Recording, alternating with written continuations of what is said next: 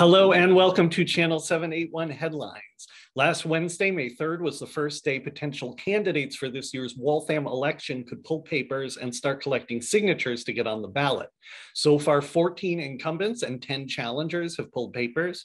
The challengers include two people who have been part of our Channel 781 news team. Emily Saperia is running for City Council at large, and Eamon Dawes is running in Ward 9 for the seat currently held by Jonathan Paz, who's running for mayor. It looks like Eamon will be running against a very established candidate, Robert Logan, who held that seat for 30 years before Paz. Duane Champagne, a possible third candidate for mayor, also pulled papers. Bill Hanley, who is currently a member of the Board of Health, plans to run in Ward 3, where he's run in the past. A first-time candidate named Robert Davis plans to challenge Councilor Katz in Ward 7. And there are three first-time candidates, in addition to Emily, vying for at-large seats: Emma Tzioumis, Tim King, and Susan Rosenfelder. So far, it looks like 6 of the ward councilors and the school committee could be running unopposed, but that could still change. The deadline for gathering signatures is June 30th, so there's still time for new candidates to jump into the race. We'll discuss that more on our debrief show.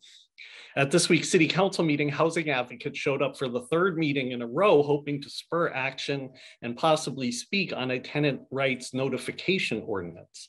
Earlier this year, Councilor Paz submitted a resolution regarding housing issues, which led to discussions in committee of an ordinance that would require landlords to give tenants in danger of eviction information about their rights.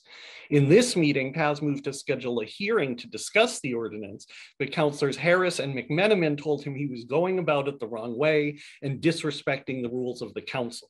After about an hour of contentious discussion, the council did not schedule a hearing and instead voted to file Paz's resolution.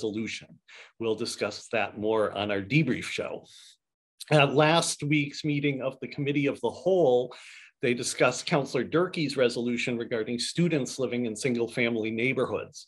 The council is working with the city law department on an ordinance to address homeowners' concerns, but a draft has not been made public, so it's not clear what the ordinance will say.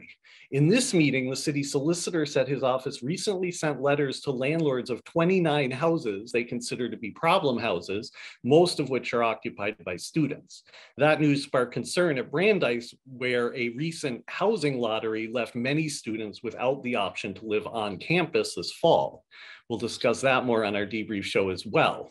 A new citizen group called Waltham Inclusive Neighborhoods has come together to address this and other housing policy issues in Waltham.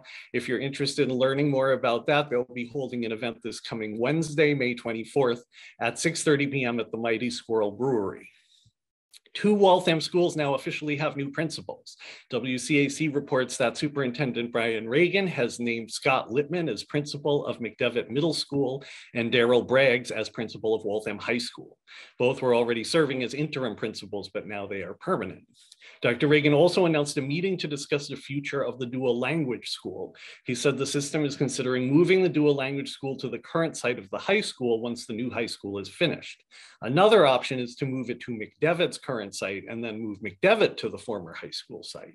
That meeting will take place this coming Tuesday, May 16th at 6 p.m. at McDevitt. In community events, Waltham's famous Steampunk Festival happens this Saturday, the 13th, on the Common. Waltham Recreation Department Spring Fest will take place on the 20th at noon at Prospect Hill Park. The Critical Mass Bike Ride for May will take place May 27th at 1 p.m. starting at City Hall. Waltham Pride takes place on the Common Saturday, June 3rd, 11 a.m. and they still need volunteers, so please get in touch if you'd like to help out. Waltham River Fest will take place June 16th through June 17th. The next thing we post will be our debrief show. We have a lot to talk about from those recent meetings, so stay tuned. Thanks a lot.